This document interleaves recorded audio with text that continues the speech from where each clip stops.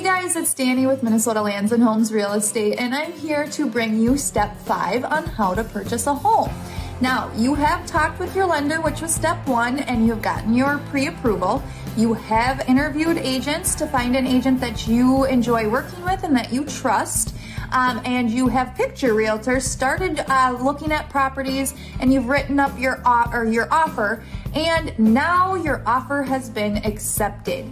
Now, what does this mean? This is step 5, accepted offer.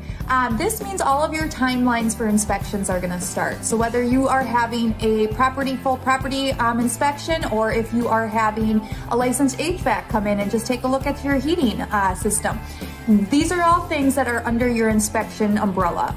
Now, a lot of people get confused with the inspection versus the appraisal. The appraisal is done for the bank, the inspection's done for you.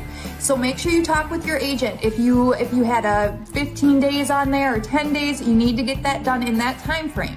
Now, another thing that's going to be happening during this process is your agent is going to be working with the lenders very closely. So they are going to be sending the lender copies of your purchase agreement. They're going to be talking with them about, hey, we removed the inspection contingency. Lender's going to be ordering the appraisal, and then there's also a closer that is involved in this. Now, your agent should be in good communications with them as well. Letting them know everything, that the closing date that you had picked, the date that you're shooting for.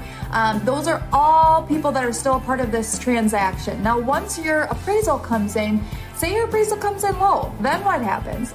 Ask your realtor, find out what your options are there. These are all questions that are very, very good to be in communication with your realtor about, because you don't know. You know, what happens if it's $20,000 below your purchase price?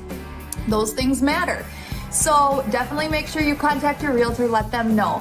Now, there's only one more step left, so that is step 6, and that is going to be closing time.